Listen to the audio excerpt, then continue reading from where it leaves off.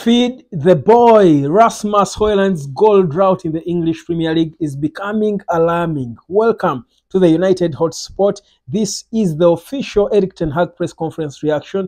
I'll tell you why I think Erik Ten Hag is the reason why Rasmus Hojlund is yet to score a goal in the Premier League, but also give you an update on what he has said concerning our injury situation. Welcome to the United Hotspot. My name is Webb. Starting off straight into it, 7th against 9th. That's the situation we are in tomorrow. Away from Old Trafford, traveling all the way from Manchester to London to take on West Ham without a couple of players. There is not so much news to celebrate in terms of injuries. Victor Lindelof is out. Harry Maguire is out. Of course, the rest we know: Casemiro, Lisandro Martinez, Mason Mount, and co. They are all out of the game, but that shouldn't be a concern because we've got enough players. Bruno Fernandes is back. Marcus Rashford is there. I'm not sure we are so excited about Rashford and his return, but most of the fit players, I think, are enough to ensure that Rasmus Hojlund gets his first Premier League goal. But what is the problem? For me, here's the thing. I think after listening to Erik Ten Hag, and he was asked about the goal drought and why it is taking so long for Rasmus Hojlund to register his first goal in the Premier League, yet everyone acknowledges the potential this boy has. Now, Ten Hag's answers have been trying to analyze the reason why Rasmus Hojlund has failed to find the back of the net in the Premier League.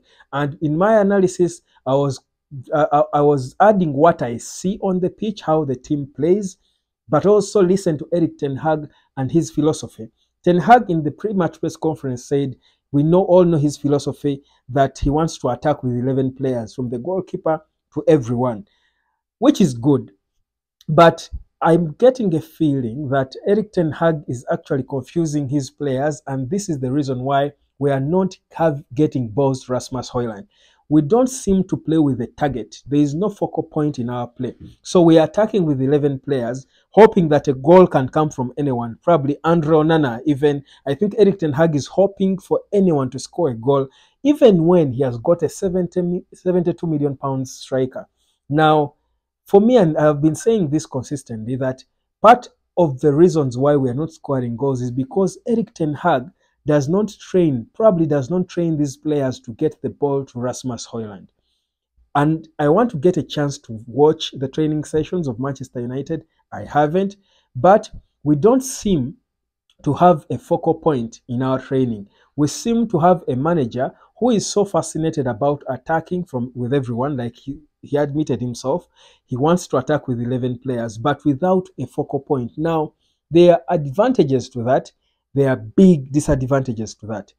First of all, back in the last season, before we had Rasmus Hojlund, when we were playing with a false 9 in Marcus Rashford at times, and Anthony Martial for me was a bit a false 9 because he's never your natural exciting number 9. In fact, if anything, Martial as well seems to look a bit better flying off from the left than as a number 9. So last season, when we were playing with a false 9, it worked because we had no target. We had no striker.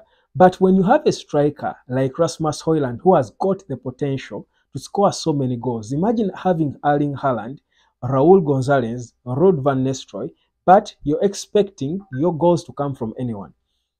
You certainly expose them. You will make them look weak. So for me, the problem that Manchester United has is we have a manager whose philosophy of attacking is good, but the way we execute it does not have a focal point. So you have a good finisher, a world-class striker, but there is no one who gets the ball to him.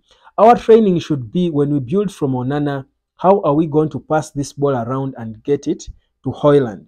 That should be, for me, that's the focal point I'm talking about.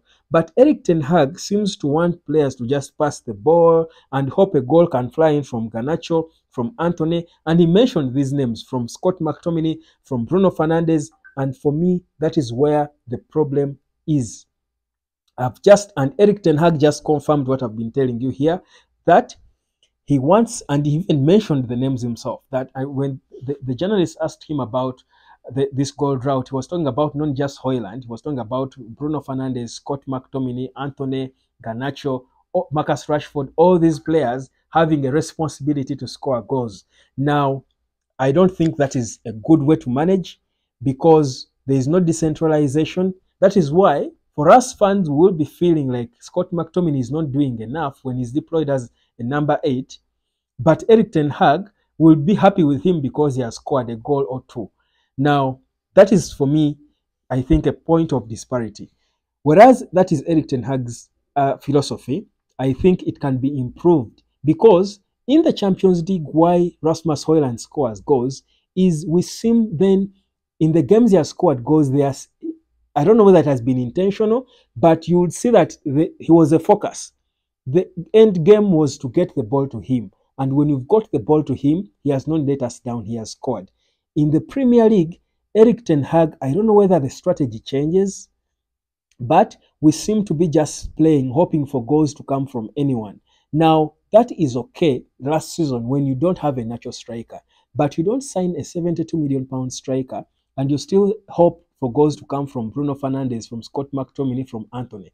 You should be expecting Bruno Fernandes to play that killer Ozil pass, Anthony to come in from the wing and cut back and put his head up and look for Rasmus Hojlund.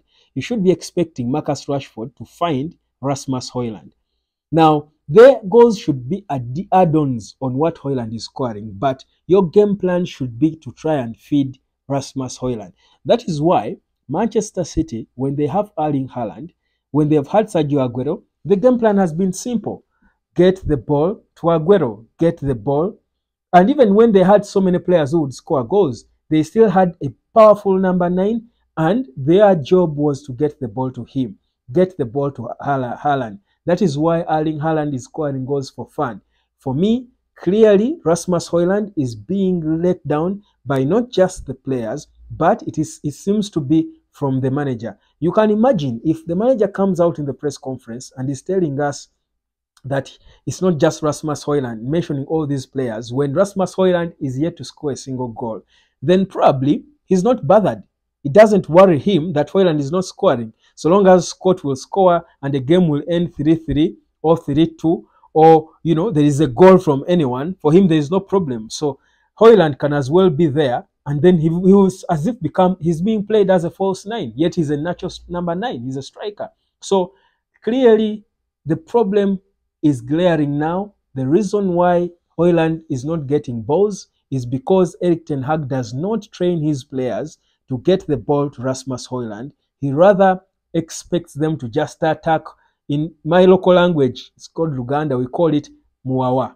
I don't know how that is called in English. Muawa is, I think, maybe haphazardly, without a poker, just, from anywhere. Do things haphazardly and hope for a goal from anyone. Now, that does not work when you have a £72 million striker like Rasmus Hojlund. The strategy should be build from Onana, but the end game is to try and pick Rasmus Hojlund. If you fail, it is okay for Marcus Rashford, Anthony, and whoever to score goals, but that shouldn't be the game plan. The game plan should be, how do we get the ball to Hojlund? So clearly, the reason why the dubious stats came out, that Rasmus Hojlund is the least fed striker of all starting strikers, is a tactical thing. So we are blaming these players for not assisting Hojlund, but the manager doesn't need them to assist. If anything, he wants them to score. So for him, it is okay. We are doing well. I don't think that looks good. And that's, again, the tactical reservations I will keep pinpointing about Erik Ten Hag. Hotspot, subscribe. My name is Webb. Feed Rasmus Hojlund. Before we say he's failed, we've got to feed him. But clearly, the man who bought him for £72 million doesn't seem to want to feed him. And we're talking about signing another striker. Think about it. Doesn't make sense.